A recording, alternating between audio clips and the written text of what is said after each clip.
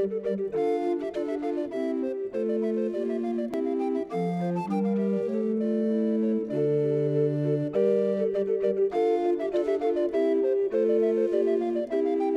I'm Peter Adamson, and you're listening to the History of Philosophy podcast, brought to you with the support of the Philosophy Department at King's College London and the LMU in Munich. Online at historyofphilosophy.net. Today's episode will be an interview about Protestant philosophy with Helen Hattab, who is professor of philosophy at the University of Houston. Hello, Helen. Hi, Peter. Thanks for having me on your show. Thanks for coming on. It's great to see you, albeit by the media of Zoom, as we're doing everything these days. We're going to talk now about Protestant philosophy, which in a sense I've been talking about for many episodes now, but I wanted to kind of step back and talk about it as a broader phenomenon.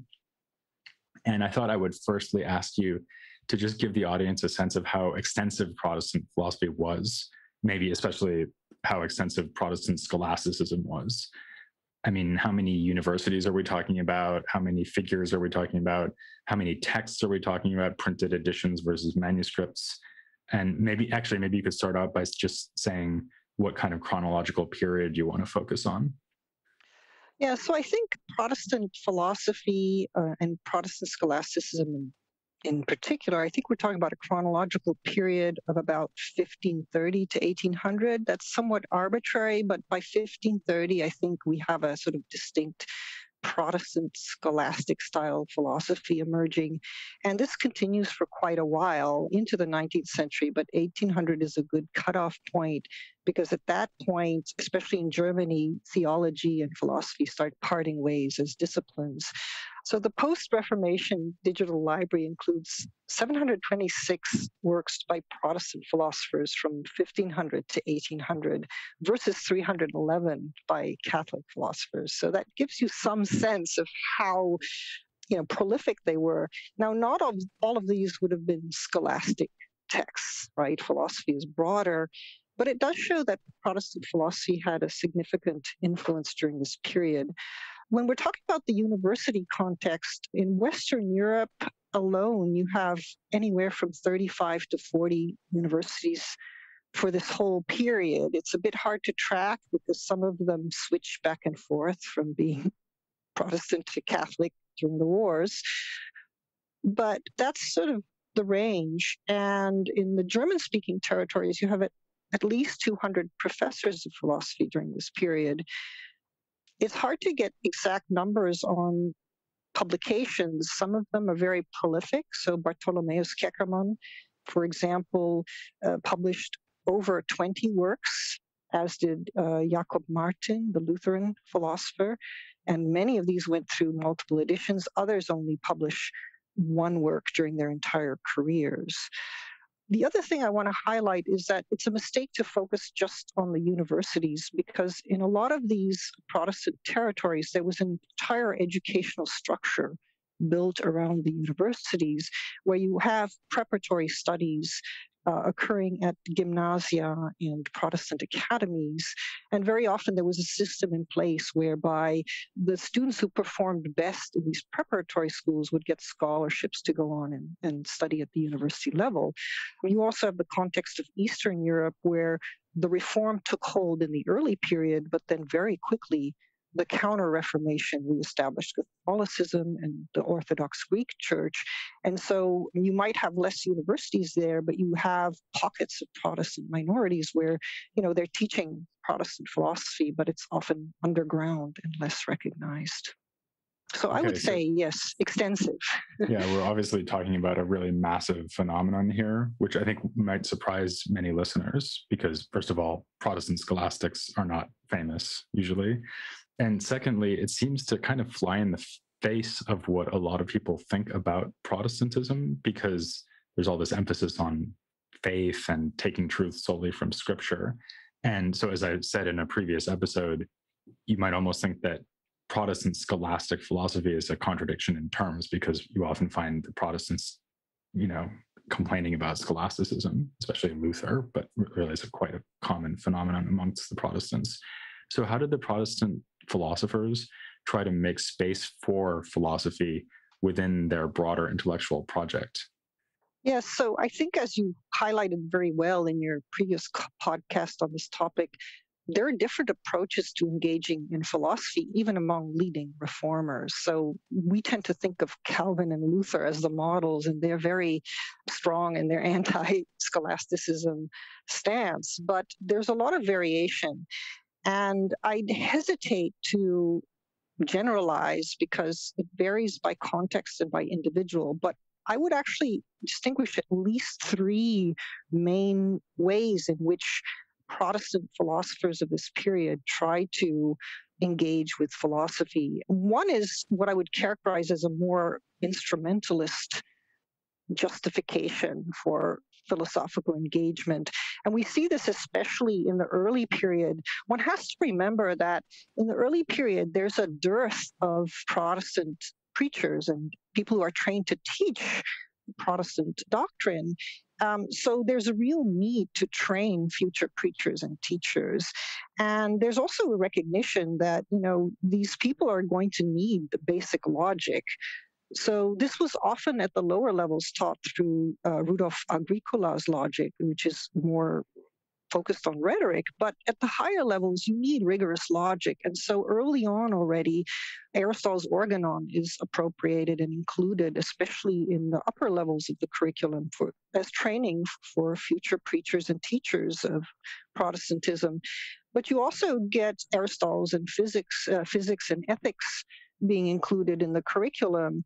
And so you find a certain kind of justification, just based on the program of searching for the truth through scripture itself, right? Where the argument gets made, for example, Zanchi makes this point that even just to be able to interpret scripture successfully, right, you need more than just philological skills. You need to master Aristotle's physics and ethics, right? So there's that kind of approach, which I think is quite common. As you go into the latter half of the 16th century, I would say one finds a more integrated approach where, first of all, the study of metaphysics becomes more important. And that's an important shift. Whereas earlier scholastic Protestant authors tend not to focus on metaphysics, now you see an approach where Protestant metaphysics that's also rooted in Aristotle's metaphysics gets developed. And there's good reason for this, because by the second half of the 16th century, the perceived threat to Protestant theology is no longer so much Catholicism, but anti-Trinitarianism. And so you have all these heretical Protestants that are taking refuge in Poland and Hungary and Transylvania, and they're publishing these, anti-Trinitarian arguments. And for that, to counteract that, you really need to dive deeply into metaphysics, into substance theory, into theories of individuation, personhood. And so you start seeing the emergence of a distinctly Protestant metaphysics, but one that's still rooted in Aristotle's metaphysics. So a good example is Bartholomeus Keckermann, who publishes his compendious system of the science of metaphysics in 1609. The only earlier Aristotelian metaphysics commentary is on the Lutheran side in 1605 by Cornelius Martin, who was a professor at Helmstedt. But Keckermann uses a different kind of justification. So first of all, he characterizes metaphysics as the science of being, which being for him is the thing, res, taken absolutely and generally. And he has the instrumentalist justification for the study of metaphysics, but he also considers it necessary for the study of math, physics, and even theology, because you can't understand these species of being, he argues, without understanding being in general. And so he has this nice quote in the compendium where he writes, quote, "Nobody in theology will completely explain the doctrine of the essence of God and the modes of existing in God or the three persons unless he would be a metaphysician." So that's a sort of a stronger incorporation of metaphysics in particular, justified by theology and seen as integral to Protestant theology. And then the third approach I would characterize as eclectic. And these are often figures who, through their philosophical explorations, end up with very non-orthodox views. So Nicolas Torrellas is one. Sébastien Basson, who was teaching at a Huguenot academy in Die, France, is another. And they are not shy to incorporate not just Aristotelian views, but views from Neoplatonic philosophers, atomism, Stoicism. And sometimes it's argued for on the basis of these are more consistent to theological doctrine. Sometimes it's sort of where their philosophical reasoning leads them. And these figures often they end up with conflicts and condemned by theologians and philosophers, but they find refuge in disciplines like medicine. So, for example, Torrellas, his triumph of philosophy, his work in metaphysics, which he published in 1573, is condemned by Lutheran theologians, but he's still able to get a position teaching natural philosophy and medicine at the University of Altdorf. So that, I said, is another approach where the engagement with philosophy continues, but perhaps, outside the official confines of philosophy and theology programs. Okay, thanks. That was amazing. That was like a whole podcast episode in one answer. That was brilliant. Let me ask you a couple of questions about how the Protestant scholastics compare to the Catholics. And maybe we could start by going back to the issue about the educational curriculum at the schools and universities. Was that curriculum different for Protestants than it was by Catholics? For example, were they more influenced by humanism?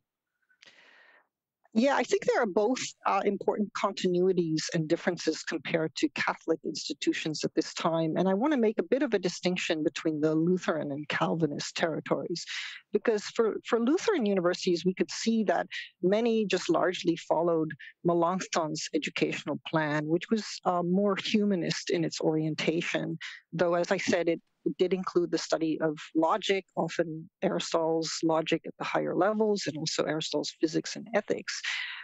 I think aside from the emphasis on philology, so obviously the languages were more important in the Protestant educational curriculum. So mastering Greek, mastering Hebrew. At the University of Leiden, this is now getting into the Reformed territories, even offered Arabic, which was something novel. So that was an innovation. But the other thing you notice is a greater emphasis on mathematics. So, for example, Johannes Kepler, who studied at the University of Tübingen, and he studied theology, gained a very excellent education in mathematics and astronomy from his mathematics professor there. And I think Charlotte Methuen has made a good case that for him it feeds into his theology. It's mathematics is not something separate. So there are those differences, but in the Lutheran context, at least, the structure of Lutheran universities remained very similar to the medieval university, where you have a structure where you start with the trivium, right? Grammar, logic, and rhetoric, then the quadrivium, the geometry, arithmetic, astronomy, harmonics, and then you have the courses in philosophy, which are designed to prepare you for the higher studies of law, medicine, and of course theology is the highest discipline. It's somewhat different in the Reformed territories. One thing that you find in France are Huguenot academies that had a special interest in training the nobility, the upper classes. And so they offered courses not just in classical studies, law, and politics, but also in sports, riding, and fencing. And this model was copied in German Reformed territories, but also in the Dutch Republic, where they actually had French schools that trained businessmen, craftsmen, and even women in French language and culture. The other thing that's distinctive about the Dutch Republic, well, two things. First of all, trade and maritime business was very important. You also have a great emphasis on, teaching mathematics and engineering and mechanics and things like that. But also, since the Dutch government was funding and supporting Reformed institutions, right, you had a pretty tight institutional control. So not only uniformity of curriculum, but also, the aims of education included teaching civilized manners, piety, behavior, and ethics for Christian life. One last thing I want to highlight is the University of Leiden is an interesting case because it actually has a different structure from what you would find in a Lutheran university or, in your typical medieval university.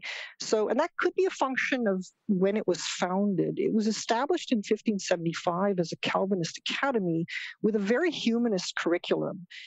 And it became a university in 1597.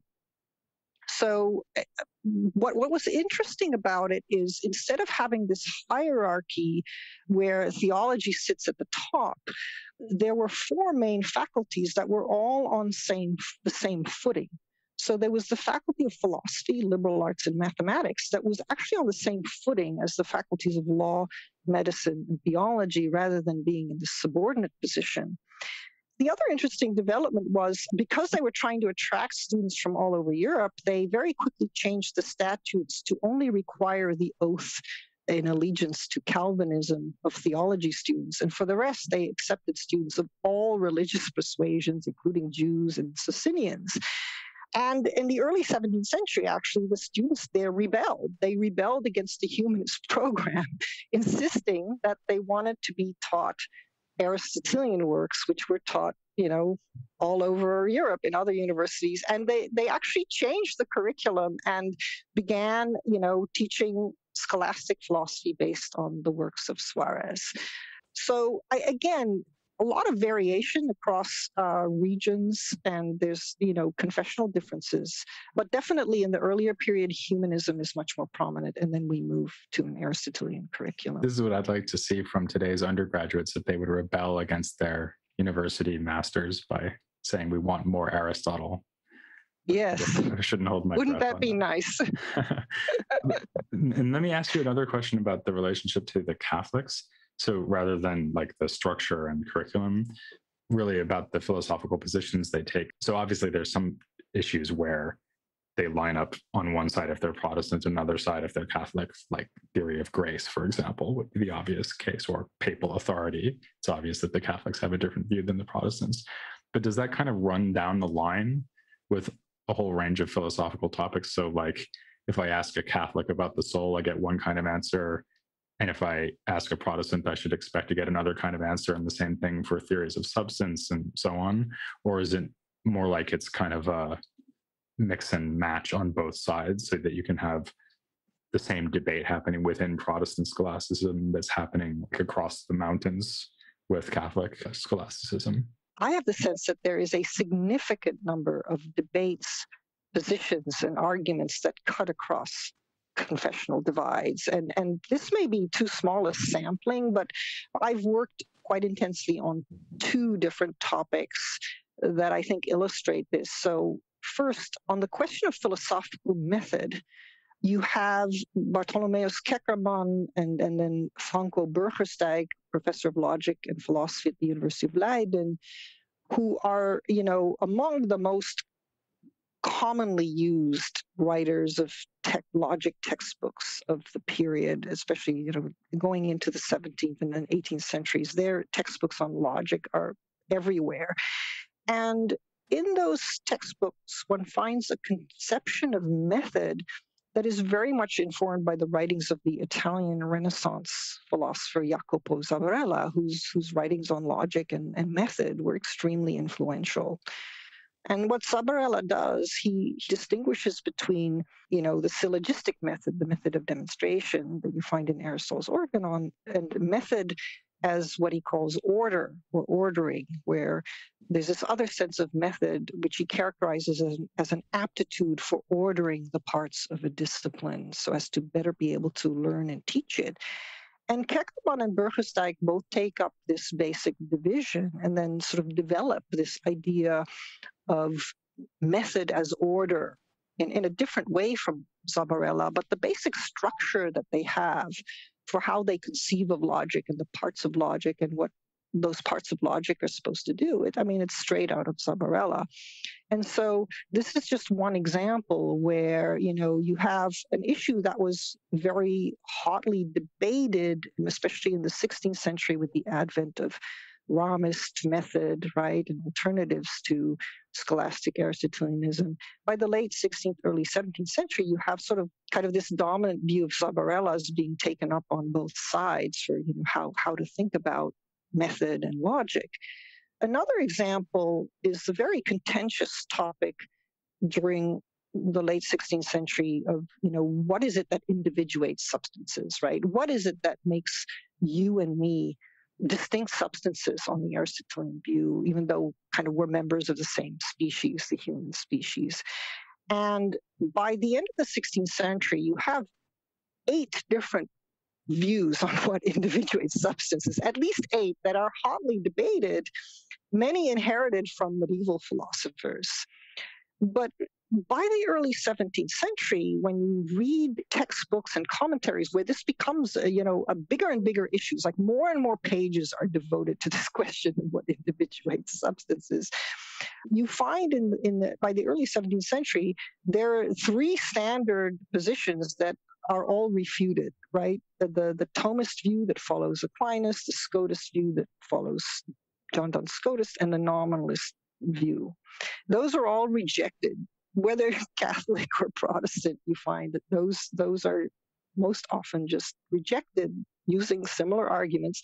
And then there's a small range of views developed in the Renaissance. One is Zabarella's, one is by the Jesuit philosopher Pedro da Fonseca, and the other is Francisco Suarez's view, another Jesuit philosopher. And these become the options that people will argue for. And it cuts across the confessional divide, Catholic, Protestant, even within the same confession, you find different views being taken, but it's always, the same range of views. So I do suspect that once we have more research on this, that we'll find, especially in the later period, that, you can't predict on a lot of topics, you can't really predict what position a philosopher will take merely based on confession. That's really interesting, and I think very surprising too. Actually, in general, you've painted a kind of surprising picture here, although it's one that definitely sounds like the same picture I've gotten from doing all the reading to write the scripts for the podcast, namely that whereas you might have expected scholastic philosophy in all of these areas of Europe where Protestantism took hold, you might have expected scholastic philosophy to just kind of collapse like a house of cards. In fact, what we get is much more a picture of stability, albeit with variation, like between the confessions and geographical zones. But I guess that if we want to really convince people that it's interesting to study Protestant philosophy, it might be good to give a few examples of things that are new.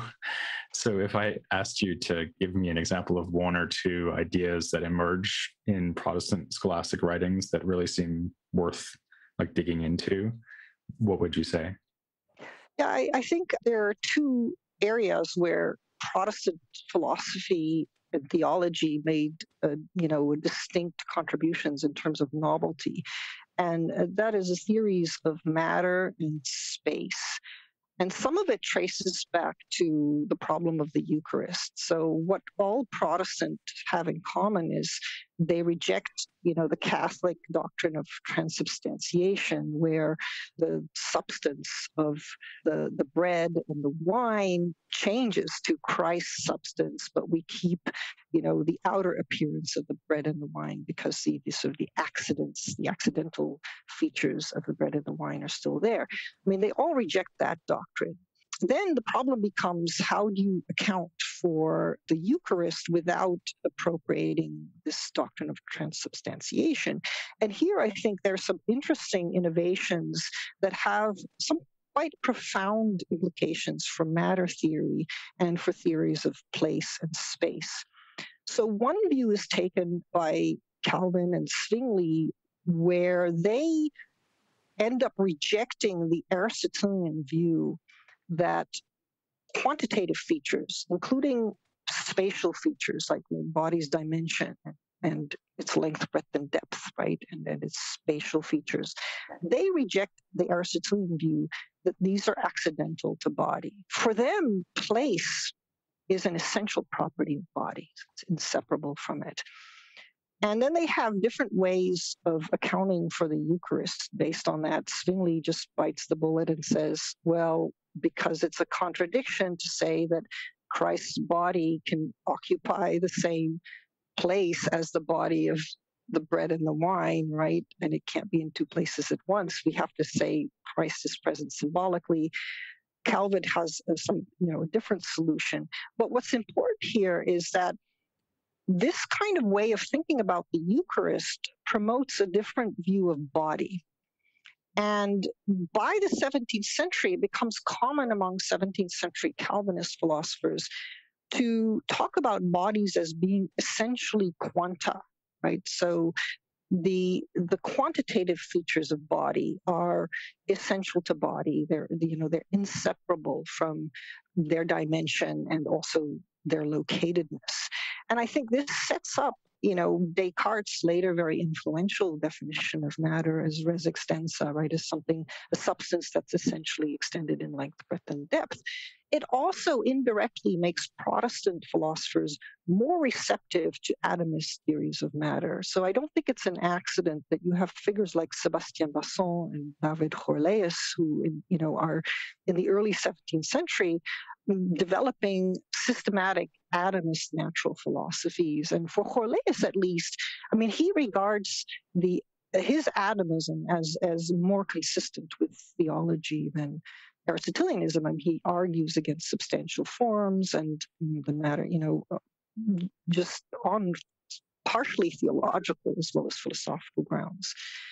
The other side of this story is, the Lutheran approach to the Eucharist, which I also think is significant in changing, especially the conception of space, because Luther famously develops the doctrine of ubiquity, according to which Christ's body, upon his ascension, comes to share in divine omnipresence. And so he argues for the real presence of Christ in the bread and the wine by saying Christ's body can be, simultaneously at all the altars at once.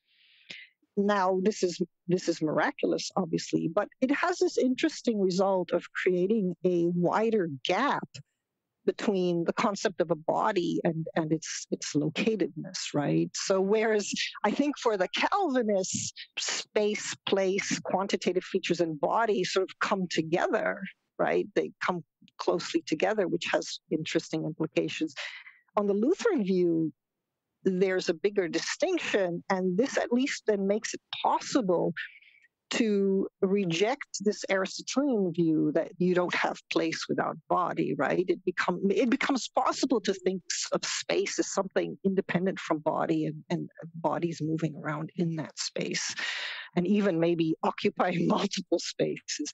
So I think that that's a very significant way in which unwittingly these sort of theological developments introduce changes into philosophical thinking that become quite important for the scientific revolution. Yeah, that's been a leitmotif of the whole series so far, that, and maybe even going all the way back to medieval philosophy, but certainly what we've looked at in the Reformation so far shows that over and over, these debates that we might think of as primarily or even exclusively theological have these larger knock-on philosophical implications in political philosophy or even physics, as you just said. You just gave us an example there of how these debates that started within Protestant scholasticism then had an impact on 17th century philosophers that listeners might have been more familiar with before they came to the podcast, like Descartes, for example. So can I finish by asking you a kind of unfair question, which is what the broader impact and relevance of Protestant philosophy is for the 17th century, just looking ahead? The influence has been neglected and underrated. I think it's sometimes difficult to draw very precise causal connections, though in my book, Descartes on Forms and Mechanisms, I think I make a good case that, Descartes was at least familiar with, key ideas in Jorleus, where Jorleus's way of defining a substance versus a mode is very close to Descartes. And you can actually show that, Descartes would have known about this doctrine that is found in Horlaeus. It's often, though, very hard to make kind of those exact causal connections. But I just published a chapter in the Blackwell Companion to Hobbes's philosophy, in which I make the case that this sort of conception of method as an ordering that is very pronounced in Protestant logic and Protestant scholasticism is also found in Hobbes's conception of method. I've just spoken about matter theory, the fact that Protestant thinking creates these spaces where it frees philosophers to think beyond kind of the standard Aristotelian or existing positions on things like matter theory or space or place. And so I think that there's a lot more research to be done, but my sense is that the kinds of philosophical developments that we're seeing in the 16th century in Protestant philosophy and scholasticism set up a kind of framework that you find in canonical early modern philosophers, maybe not in the exact form, but it opens up a whole range of possibilities. Okay, well, that's a great note to end on. I'm actually going to be turning next to something that Helen has been mentioning in the last few minutes, namely theories of matter. Next time, I'm actually going to be looking at Paracelsus and the evolution of alchemy from the medieval period up until the 16th century. And then after that, we're going to have an episode on matter theory, the emergence of atomism with figures like Horlaeus. So it's great that you already mentioned that to kind of pave the way. So for now, I'll thank Helen Hattab very much for coming on the series. Thank you. It was a pleasure. And please join me next time for a bit of alchemy here on the History of Philosophy Without Any Gaps.